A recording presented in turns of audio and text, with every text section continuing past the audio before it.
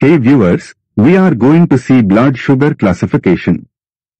Fasting blood sugar levels and post-meal blood sugar levels. There are three types, namely normal, pre-diabetes and diabetes. If your fasting blood glucose is between 70 to 110 milligram per deciliter, then you are normal. For a normal human, the post-meal blood sugar level is between 70 to 140 milligram per deciliter. The pre-diabetic condition has fasting blood sugar level of 101 to 125 milligram per deciliter. And post-meal blood sugar level is between 141 to 200.